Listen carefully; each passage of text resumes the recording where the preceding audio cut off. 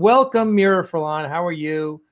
Thank you, Alec. Thank you for having me. Yeah, I'm very well. I mean, considering, all things considered, you're safely ensconced in your Hollywood Hills estate. Yes. Well, it's been a pleasure getting to know you the past couple of days and working through your technological issues. I'm challenged all the time. Technologically, I have a very analog mind. It's very strange. It just doesn't want to go there into that technological digital. Well, that's okay. You're an actor, and I get that. It's so funny because, as everyone knows, the people who watch us on a regular basis know, we dealing with JG every single time JG Hertzler has come on our stream.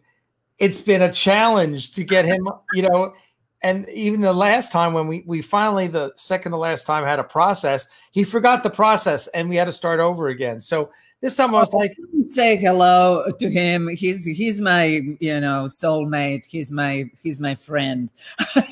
He's a great guy. He's from my tribe. That happens to me. And that is a cause of a lot of turmoil at home, because I always ask my husband and he tells me, but I told you that. And you learned. How can you forget from day to day? And I don't know. I have no explanation. I don't know. Yeah. Oh, it's my girlfriend says it's because I'm a boomer. She's like, you're a boomer. You just don't get technology. And I was like, well, Steve Jobs was a boomer. That's true. He did pretty all right with that stuff. So was Bill Gates. My generation. So there's no excuse. There's no excuse. So Mira, listen, you're most famous, obviously, for your role as Delenn in Babylon 5. But I think everyone always wants to know more about the actors that they love and they've come to adore. Tell us a little about, you're from Yugoslavia, yes? Mm-hmm. Tell us a little bit about your background, how you came over here. Just tell us a little bit about the things that the average fan doesn't know about you. Right. Well, so, the fact that people don't know much about me except Babylon 5 is also, connected to the way that American audience sees the rest of the world. There is a term in America which is foreign films. And I was always wondering, what does that mean, foreign films? So that's everything that is un-American, that it's not American. Do you know how much of it, that foreign stuff, do you know how much of it exists in the world? Yeah, it's enormous. Part of that whole big, huge realm, and in that realm, many things live, exist, happen, and so on and so forth. So, I, in my country, I starred in many, many movies and did a lot of theater and a lot of television series and a lot of TV projects and so on. I mean, whoever is interested can go to my IMDb page. Okay, what happened? I don't feel that I can actually tell you the whole story, it's a heavy story. We had a war in our country. Yes, the war that split Yugoslavia and actually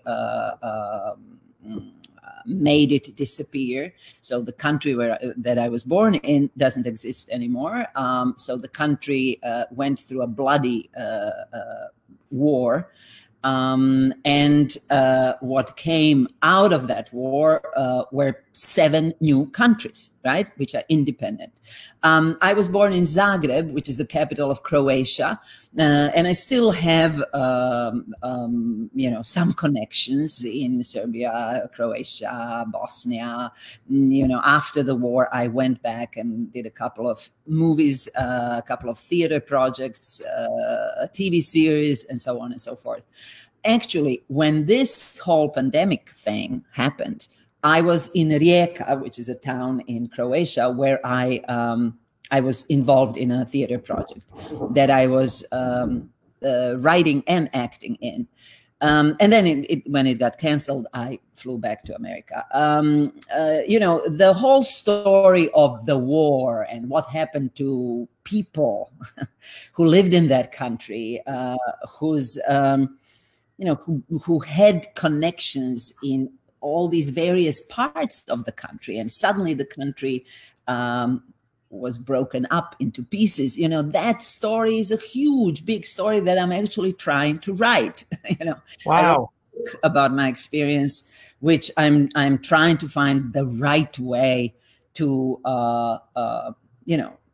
place it out, to put it out into the world. I haven't found it yet, but that's been on my mind actually since the moment I came to America, to write about it. And also, things that are happening now in America. I mean, now we are in a very, very special moment, but even before that, with Trump's presidency and so on and so forth, there are so many things that remind me very much, and not in a good way, of the pre-war situation in my country.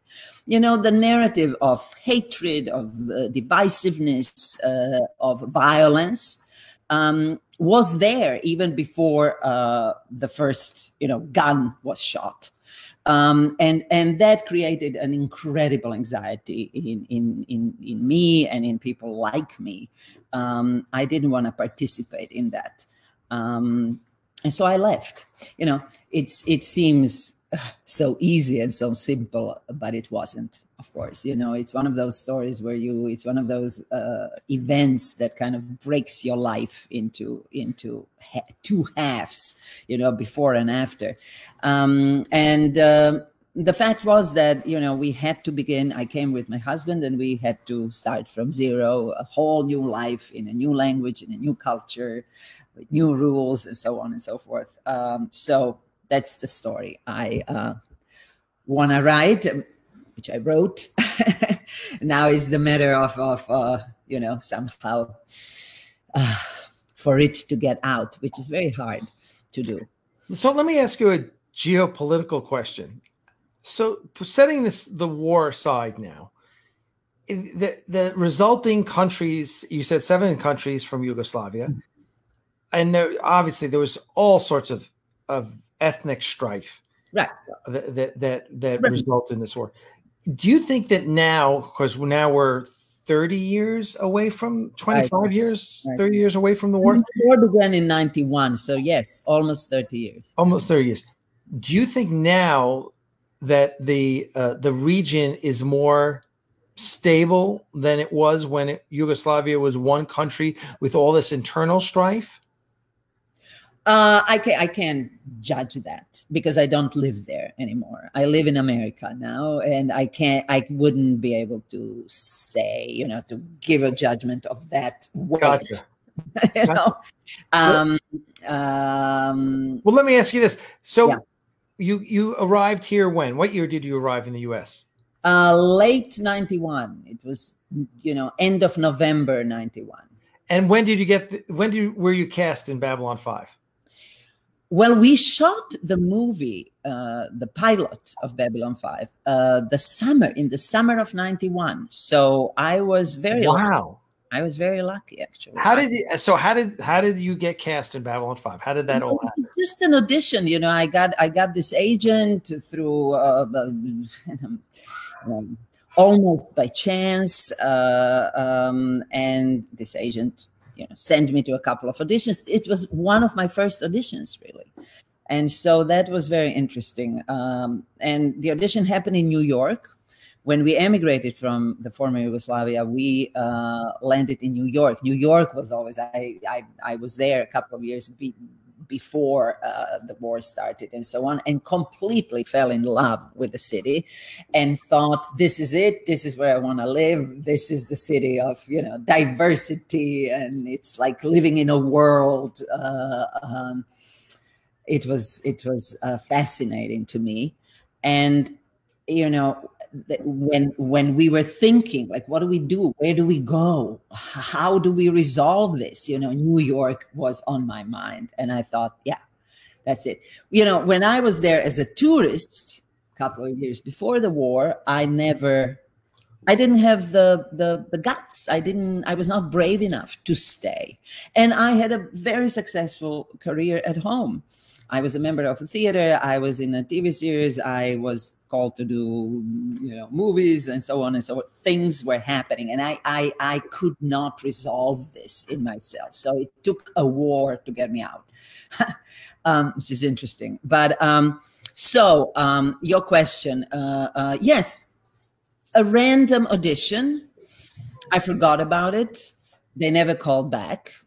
You know, it was put somewhere in some pocket, forgotten.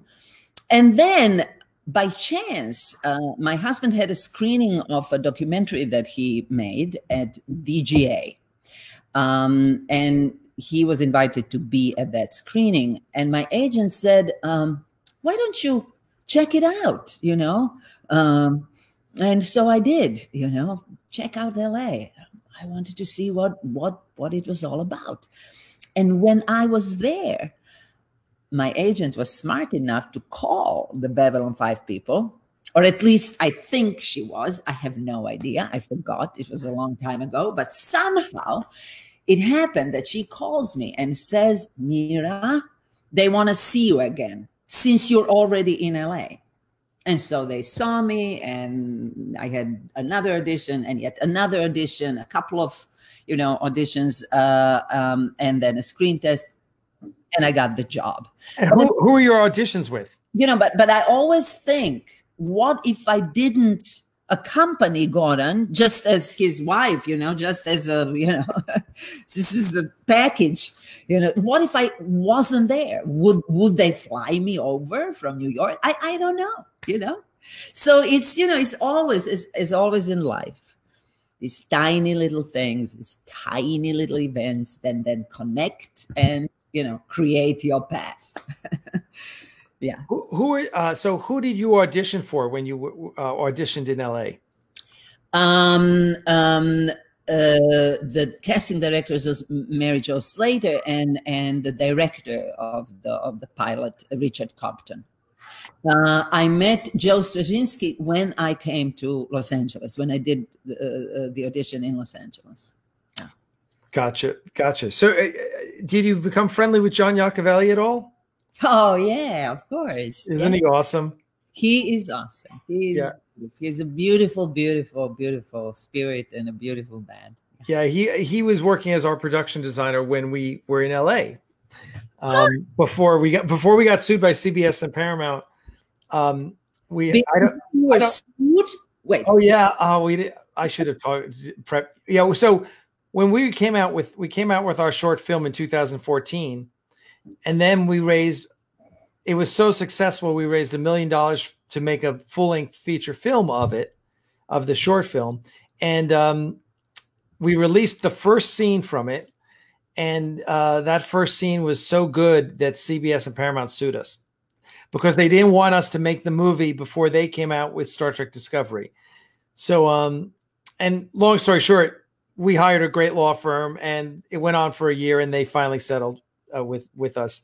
So we still get to make 2 more short films. So anyway, but before we were sued, John Iacovelli was working as our production designer, and if you for a short time, Curtis Lassiter was working as our construction coordinator. I don't know if you knew Curtis. He was the construction coordinator who converted the sound stages there in, I guess, was it Sun Valley? It was there. Yeah, Sun Valley. Right? Sun Valley. Yeah. So we have a bunch of people, but John was awesome, and he's just so artistic. He's a theater man, you know. We connect on so many levels, but on that also, you know, we're old theater people. Yeah. You ever been to his house? Yes, I've been. Yeah. he actually, when we did a version of an adaptation of Sophocles' Antigone in Los Angeles, in Hollywood, and we invited. I mean, we worked with John Iacovelli on that, and he made an absolutely unbelievable set. I'm sure he did. made the show. I mean, it's so fantastic. He's so talented and so wonderful. So here you are in the U.S. less than a year, and you get this role, and of course it was for the pilot. So tell us about working on the pilot. I mean, if you remember in the pilot, I was covered with latex from head to toe, right? So there was always, you know, with Babylon 5, there was always this exhilaration. Yes, a job and a great role and so on. But there's this other element, you know, you can actually see me. So it was in a way like working incognito, you know, in a way, right? The pilot was disturbing to me. I mean, it was, you know, I had to adjust and adapt in so many ways because as an actor, you work with your face and somehow suddenly you don't have that face. So it's a huge adjustment and it's very challenging. And we all, I mean, I always say, and I really, really mean it, that the person who taught me the most about that was Andreas Katsoulas, who came when we were doing the pilot and he saw me kind of miserable and hot and disturbed by this. You know, he told me, Mira, think of it. Theater began in the old country because he was Greek, so we are so am I. We are neighbors. So he said, you remember, theater started with masks. Try to find freedom in the lack of freedom, you know, in that frame that's given to you. It can be liberating. See it as liberating. So it's all about the point of view. How do you turn your perspective and you know, and when you do, then you can function in a completely different way. Yeah. And he did it so beautifully in Babylon 5. I think he is certainly one of my 2 or 3 favorite characters in all of television history.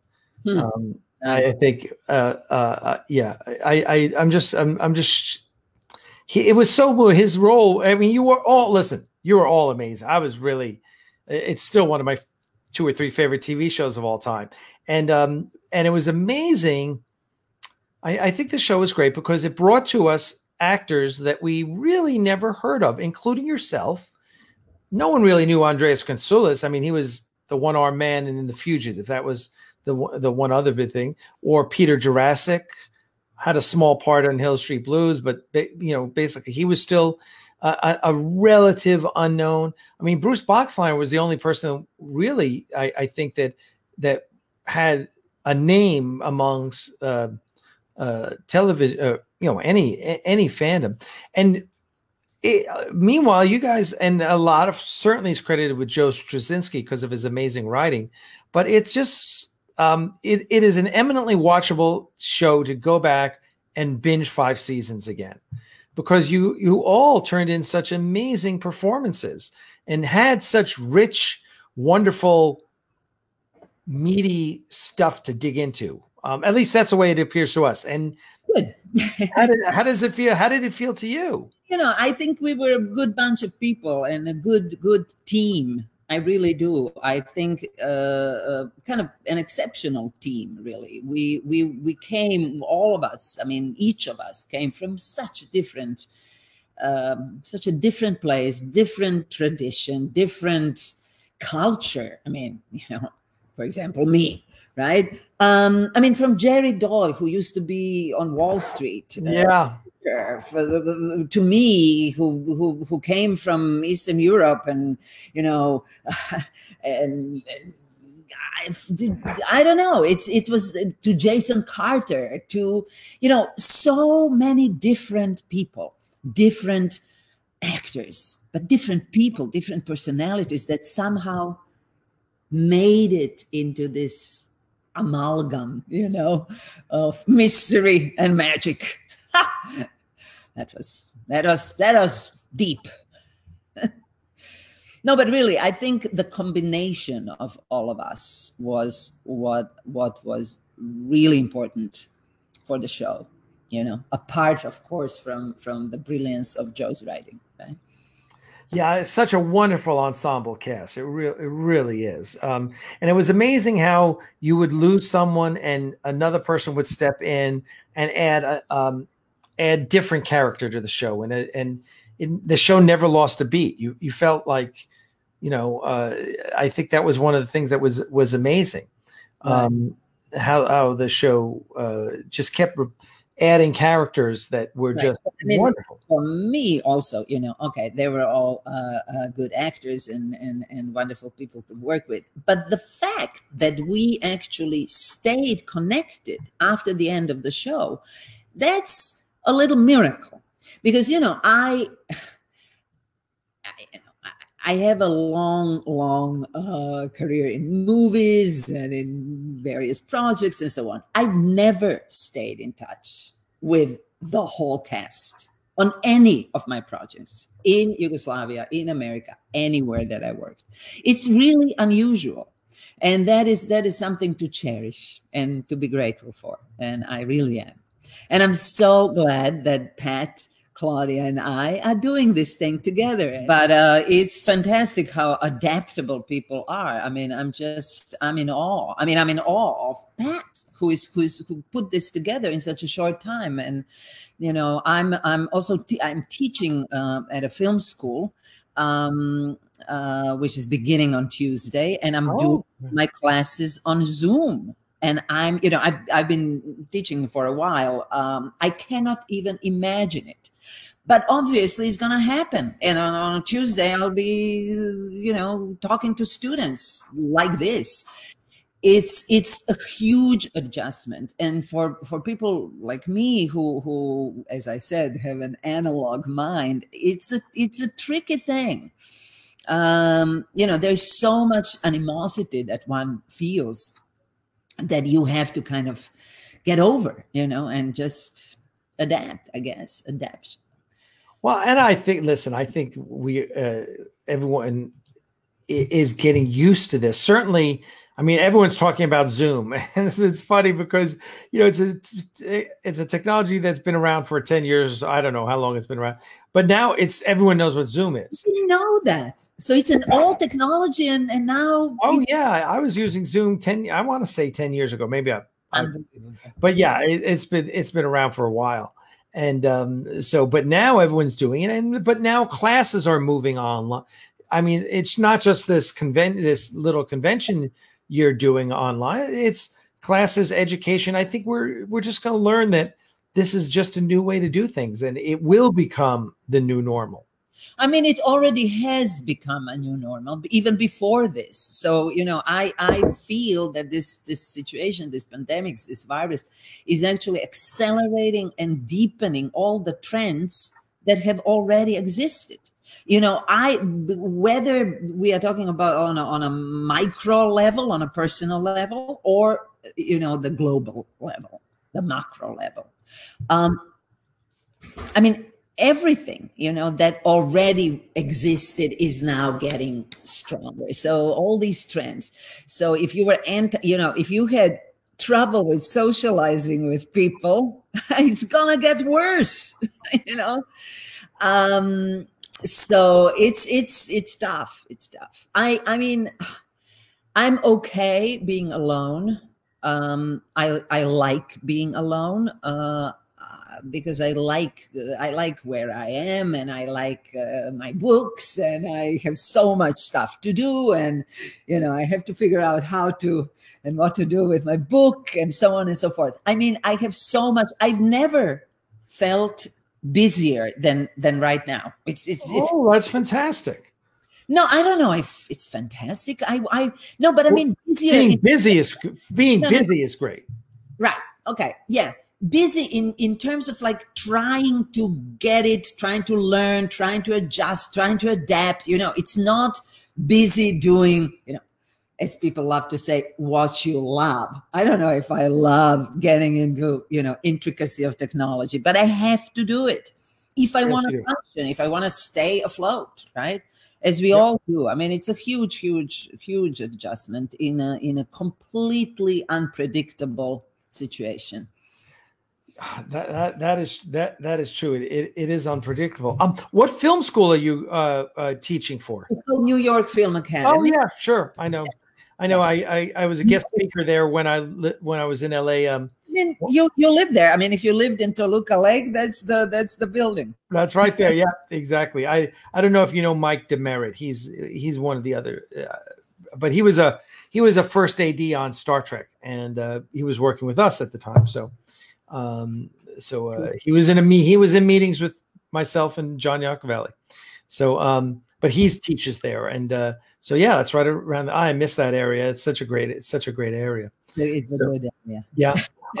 So are you still acting? Is that still something? Now, obviously, right now we're all shut down. I was just in a city in Rijeka where we were where I was working on this theater project show. Right.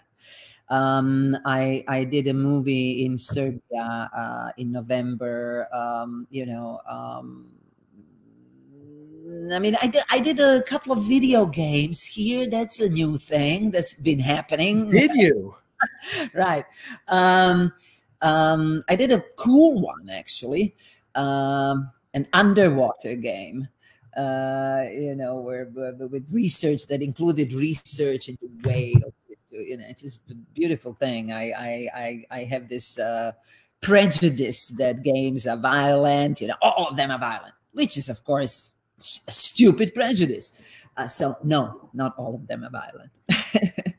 Gotcha. And you worked on Mark Zickery's Space Command project, which a lot of our fans know because it's another kickstarted science fiction project, very similar, in scope to what we did. How was your time doing that? Because that was an ultra low budget. It's weird. It's one of those things where, again, we were doing something online. I had to shoot myself and so on and so forth. I mean, it's I don't know what to think about it, this new way of doing things. I mean, I'm thinking, okay, why even go to a cinematography school, for example, right? Why do people know how to light a person's face if we're all gonna do it by ourselves, in our kitchens and our, I don't know, toilets? I mean, I don't know. It's the end of professionalism, maybe. There is that element. Yeah. It's the total democratization of everything, which is yes, that's exactly. On one hand, but on the other hand, what happens to expertise? What happens to knowledge? What happens to skill? Well, I think listen, we all have. There was an interesting. There was a Hollywood writer who a few months ago came out with a tweet that went viral. And he basically said, look, he said, I am asked all the time by wannabe writers, wannabe screenplay writers, how do I sell a script in Hollywood? And he said, my answer to you is you don't. You have a better chance of becoming an NFL linebacker than you do of selling a script in Hollywood.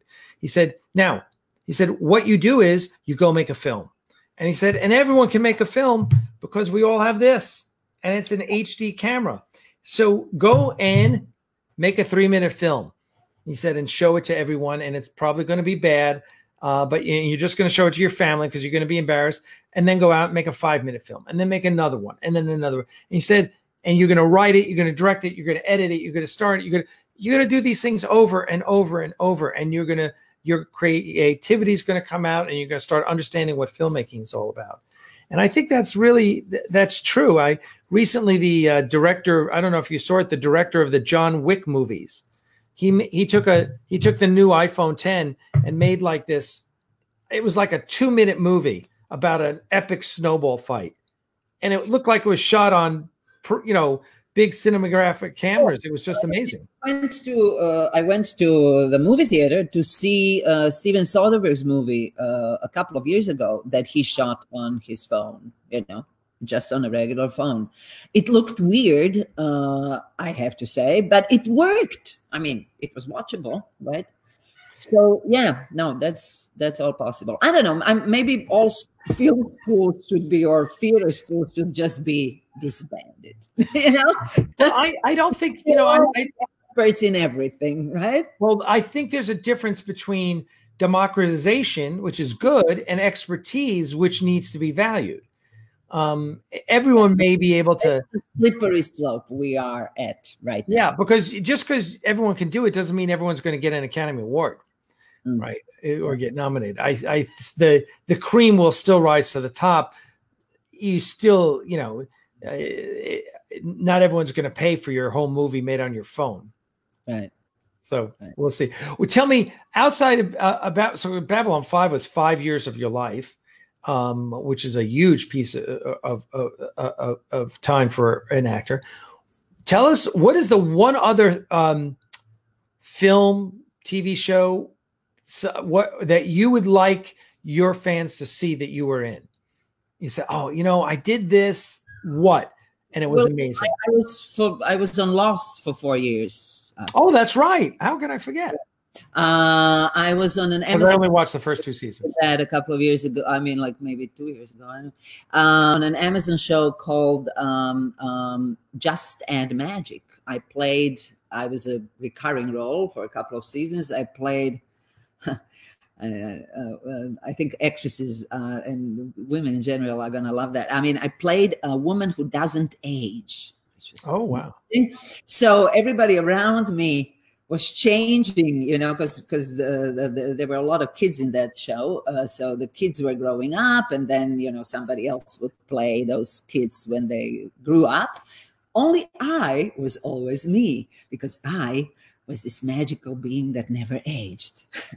So I don't know. Maybe a drop of that magic fell on my head. We'll see. How was your time on Lost?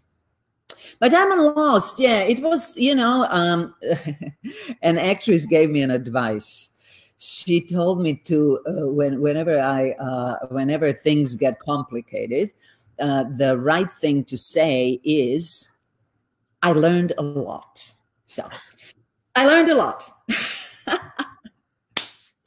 Yes. Oh, yes. That's like saying, I loved being in Hawaii. I loved getting to know. I'm grateful for that experience, to be able to see those islands from within. I know that Pat loves Hawaii, and I mean, I could live there tomorrow. And which island was it filmed on? Oahu. Right.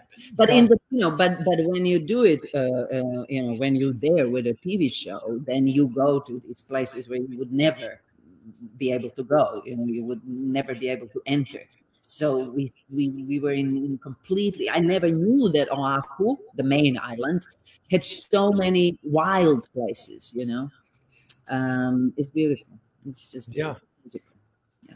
So, what? Just tell us because, you know, not everyone understands the process of acting and what acting actually is. But aside from the craft, there's also the process. Like, okay, I sometimes we hear from Star Trek actors who talk about it on stage, and they'll say, yeah, I had to be in the makeup trailer at 5 a.m. every morning, and I sat for 3 hours while they put on my Klingon makeup. You know, and people go, what, 3 hours? It's like, yeah, 3 hours, you know, in the makeup chair, that every single day for 7 seasons, you know. It's not easy. It's not easy. It's not easy to get up at 2:30, which I was doing when I was shooting Babylon 5, 2:30, so that I could be on the set at 4. And you know, to be ready at 7. And then all these human actors would come and be ready in like 10 minutes, you know. But I have to say, we had a really lovely alien trailer, under quotation marks, because we were all very much into music.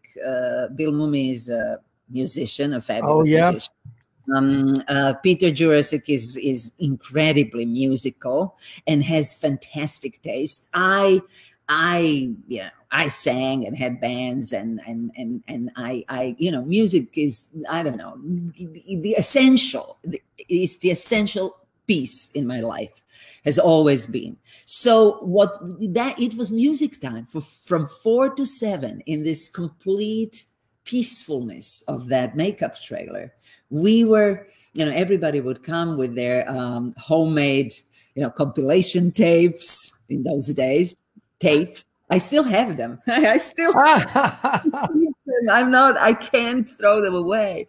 This Billy's tape, Bill Mumi would make me tapes, Minbari morning music, or usually Minbari, 7 o'clock or hour, and so on and so forth. It was beautiful. So we were exchanging music. We were listening to music. It was a good.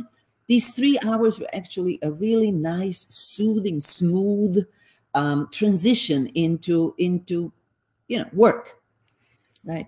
Yeah. So I have only good memories of these early hours where when we were the only ones on the set. There was something magical. There was something really powerful in it, So tell me, which was it harder to have the full season 1 prosthetic, or the season 2 part where you had the little ring around your head? Easier and much more comfortable to have my hair and to have my skull aired than covered with latex. It's a lot to deal with.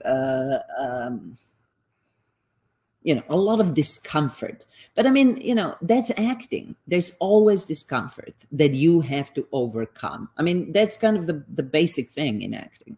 Everything works against you. There are people standing around. There are these intrusions and so on and so forth. It's too cold. It's too hot. It's too uncomfortable, and so on and so forth. But you have to be on, and you have to be truthful, and that's it. That's kind of it. That's what it's all about. So to deal with discomfort and to be able to overcome it, it's actually the kind of the basic challenge of acting.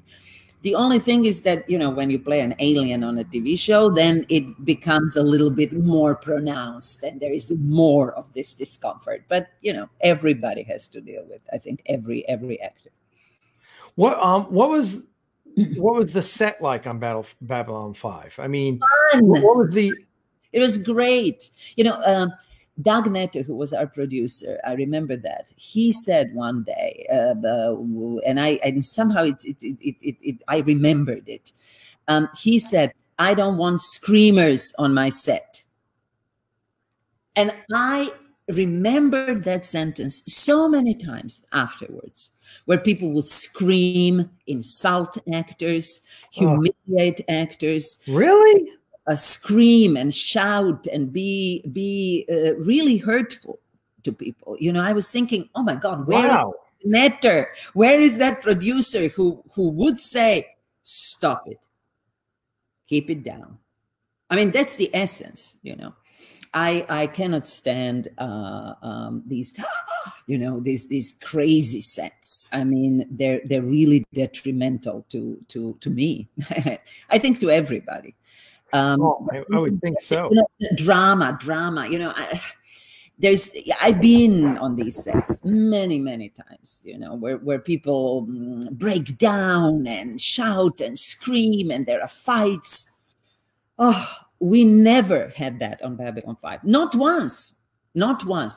I cannot remember one time. I mean, I don't know if Pat can or Claudia can. I cannot remember one single time that happened. It was peaceful, it was friendly, it was kind, it was respectful. Nice. It needs to be. Listen, my experience is quite limited, but certainly that's what we strive for in our little independent production is, everyone respects everyone. There's no reason for that. You can get upset at things when things don't go right. Certainly people get upset, but there's, and certainly you can't, I'm amazed because you certainly can't be that way with actors because because only I would have, but just I'm like, look, I know what they're trying to do. It ain't going to help if you're screaming at someone, right? That's not going to help them get where they need to go. You basically, it's impossible to work, right? It's just you have to be at peace with yourself in order to do this thing called acting. If you're not, there's nothing's gonna happen. Right. So yes, I agree with that, but the reality is different. And so in that way, Babylon 5 was also a nice place to work. A really nice place. I wish, I was always fascinating in every movie that I made. Being on location is such a powerful thing. And it makes you more truthful somehow. It doesn't allow you to be fake. Because there's the real tree, the real rock, the real sea, So, but we on Babylon 5 were constantly in front of a green screen. There was no truth. We had to keep it inside, right? There was, as that's science fiction, right? Only afterwards you kind of realize what you reacted to because you didn't see it while you were right. So imagination, you had to use your imagination a lot. Yeah. It was for what we did back in with our first short film. We shot on green screen, but there was no reacting to it. It was basically interviews. It was documenting interviews. Just happened to shoot on a green screen. This time we shot on a set. It didn't really change. It didn't change because you weren't interacting necessarily with the set. But I know some of the things that you did, especially which season was it? Was the season 2 finale when you're in the atrium and everyone looks up and sees Kosh. And that was just you could just tell you're just looking. There's a lot of CG in this scene. Okay. Yeah, and everyone. Yeah, sometimes you saw it in the end. The actual product, and you thought, "Oh my God, okay, wow, I imagined it completely differently." Somehow it worked, but well, it worked for you. Yeah, exactly. You create what you need, right? What you need to get where you need to go. I guess. Yeah, that's wonderful.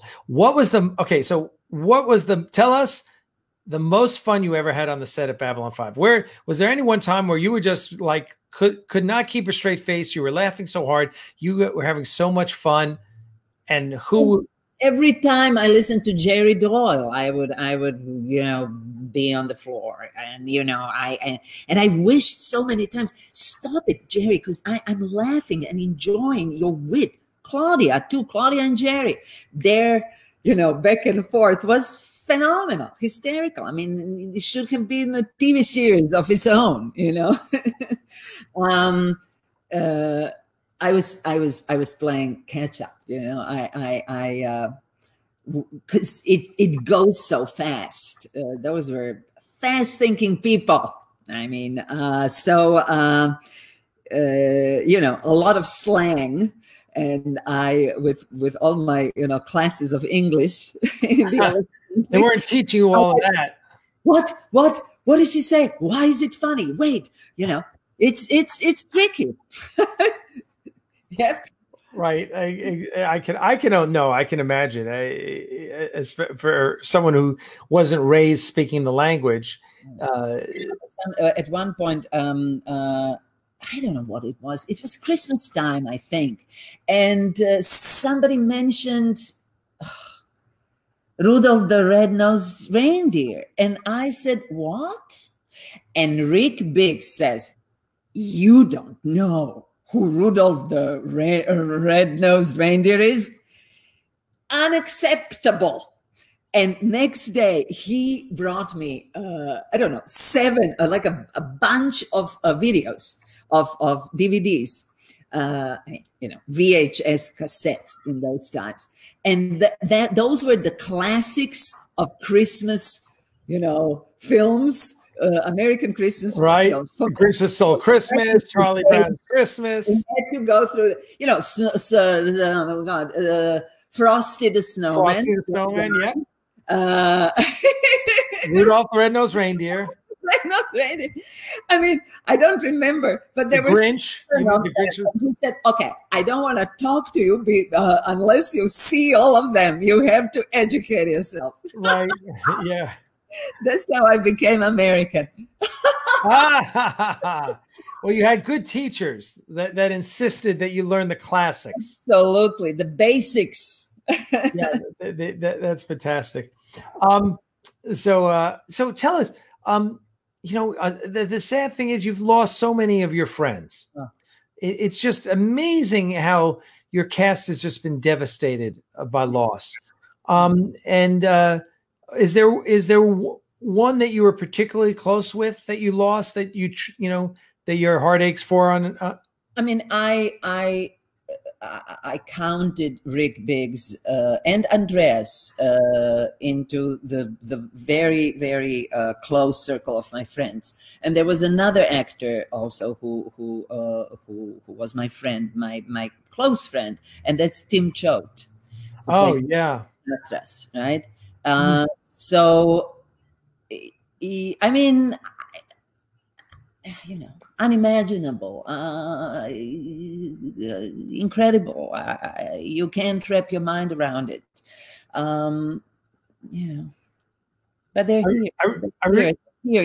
They what beautiful, beautiful people.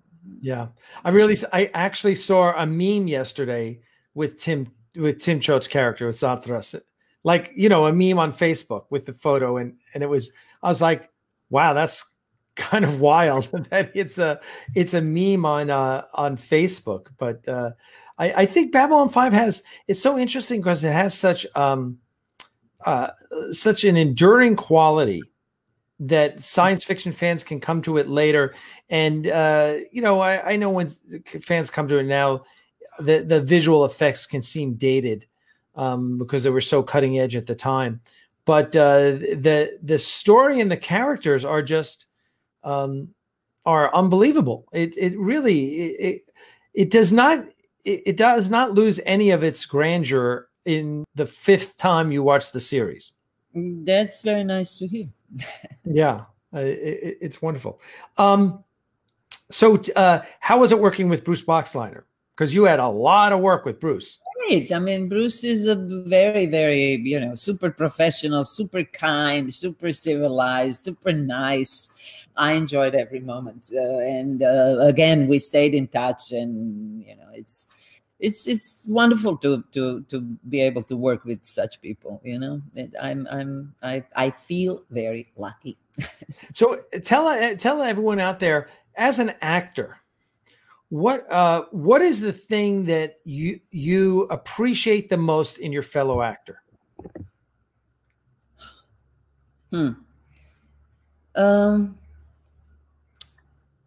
Being present, listening to me, seeing me, feeling me, letting me feel you, that kind of thing, the real truthful contact, and with some people that's so easy because they let you in because they're open, and they let themselves be vulnerable, and that's where the gold is, so to say, right? Some people have a tougher time to do that. And you have to struggle to kind of get in, and sometimes there's nothing that happens with the other actor, just nothing, and then you use your imagination. It's like working with a green screen, right? You just right. I mean, that's also your duty. You cannot. But I mean, a good actor can lift you up, and a bad actor can put you down. I mean, whenever I worked with Andreas, for example, I felt lifted up. I felt he saw something that I didn't see before when I was working on the scene. He had such an interesting point of view as an actor, and he brought something up, and I would glue myself to that, and then it would grow and it would become a scene. So these are these beautiful moments that we all, you know, love and kind of, you know, live for, you know, search for. And, you know, sometimes you find them and sometimes you don't, and that's cool too. Well, I have to think that doing a play, especially where you're doing multiple performances, that is both an exquisite challenge, but also I got to believe that it's incredibly rewarding to find those different, the same scene happening different ways, maybe on different nights that you're doing the performance. Right. That's an interesting. I mean, one of my teachers at the Academy of Dramatic Arts, where I went as a young person, said, you know, that playing being in a theater performance every night, that every night you it's a good image. So as if the performance each night is a chest of drawers, and you open the drawer and, you know, search for something in it, and you open one drawer, there's nothing in it. Open the other drawer, nothing in it. Open the third drawer, nothing in it. And then the fourth drawer, oops, there it is. You know, I mean, you don't know if you're gonna find it or not. Sometimes you do, sometimes you don't, and you kind of have to live with it. You know, I haven't done much theater lately. I went back to Croatia and did a play, Bergman's play, Ingmar Bergman's play, 3 years ago, and but just to have theater in my life on some level is important to me, because that's how I started. It started with theater for me. There's a question. Edward Louis says has a question here. It says, "What in your personal life can you relate to your character of Delenn?" I mean, I'm guessing he's saying, what did you find in your personal life to bring to that character? Oh, so much, and also, you know, Joe, being a wonderful writer that he is, kind of incorporated very elegantly, very smoothly, you know, pieces of, let's say, me or my life or my personal experience into the role. I don't know, her whole, you know, the combination of vulnerability and toughness, for example. The other thing on just the story level, you know, in my country, I tried to be, let's say, a bridge, right, between these peoples who went to war. Obviously, you know, when there is a war, all bridges are put down and destroyed and walls are built, right? So, you know, I'm a bridge person, not a wall person, just to be clear, you know, in any country. So that particular kind of my role in that whole Yugoslav, you know, disaster was very similar to the storyline that Joe created for Delenn. Trying to be this bridge, this link between you know, groups that cannot live together, something like that. I think there is a lot, you know, in Delenn that I can respond to. What was the character that you enjoyed the relationship between Delenn and this character the most? Because there were some interesting, I mean, for example, I was always fascinated. I always thought of the relationship between you and Ducat was fascinating. I was like, oh, right. That's such a great, wow, that was really interesting. He was a good actor. Oh, he had such presence. Yes. It's almost like he said, he's one of those actors that the less he said, the more powerful he was. Yeah. He was good. No, there were so many interesting guest stars on our show, from Michael York to Theodore Bickel, for example. Yes, yes. So many. But I each of them, each of the people that I work with brought something completely different and brought something completely different in me. And so you're grateful for these different things that people draw out of you, you know? So I can't say, I mean, I love working with Bruce. It was so easy, so smooth. I loved working with Bill Mooney. Those were my partners. For example, I don't even know. I mean, Andreas, we almost never met, that we never had anything to do together. But when we did, it was always, I mean, it impressed me so much each and every time. Andreas was just like, whoa, With Peter, unfortunately, I had so little to do. But of course, every single time was pleasure. But I never really, so little did I work with Claudia, with Pat. Almost nothing. It's interesting how we were there, but never really, in a scene together. Right. A different way of being close, I would say. Right? Gotcha. Well, listen, we want to thank you so much for being here tonight and sharing with everyone, because you have so many fans who love your work, myself included. And yeah, I'm a huge fan. So thank you so much.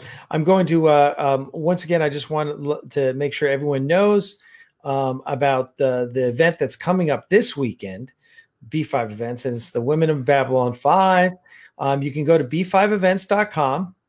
And it's kind of an all day from 9:30 in the morning to 3:30 or so in the afternoon. You can get a ticket. It's just like a virtual convention, and you're going to get to hear from all of the women. And I'm looking forward to it. I hope everyone here is, and it's a chance for you all to get to know all of the women a little more. And please be happy and safe and healthy and be happy and healthy and safe. Yes, all the important things, and we'll look forward to catching up with you again, and maybe we'll get you and Pat and Claudia on our show at some point. Lovely. That would be lovely. Yeah, I'd love to have you all, because it's something. Now I don't know Claudia, but Pat, I met Pat at. Did you ever do anything with Sci-Fest, the Los Angeles One-Act Play Festival, Science Fiction Play Festival? David D. Mitrell. About it. It's such a great idea. Oh, it was wonderful. It was wonderful. And that's how I met Pat. I'm not sure if Pat was in it or was just friend of day, but that's how I met Pat. And Pat's just a wonderful soul who I really enjoy.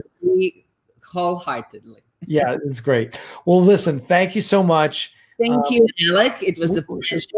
We wish you well. And all of you have a wonderful time and stay safe. Yes, to everyone. Thank you, everyone. We'll see everyone the next time. Bye-bye. Right. Okay.